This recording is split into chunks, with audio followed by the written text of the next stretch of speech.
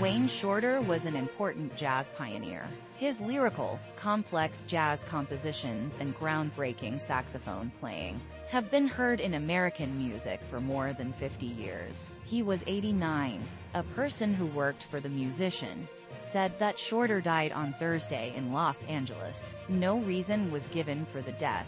Shorter, a tenor saxophonist, made his debut in 1959. He went on to be a key member of Art Blakey's Jazz Messengers and the Miles Davis Quintet, two of the most important jazz groups of all time. Over the next 80 years, Shorter worked with a wide range of artists. He co-founded the fusion band Weather Report in the 1970s, played on about 10 albums with Joni Mitchell, and did more work with Carlos Santana and Steely Dan. Wayne Shorter made more than 25 albums and won 11 Grammys. In 2015, he got a Grammy for his life's work.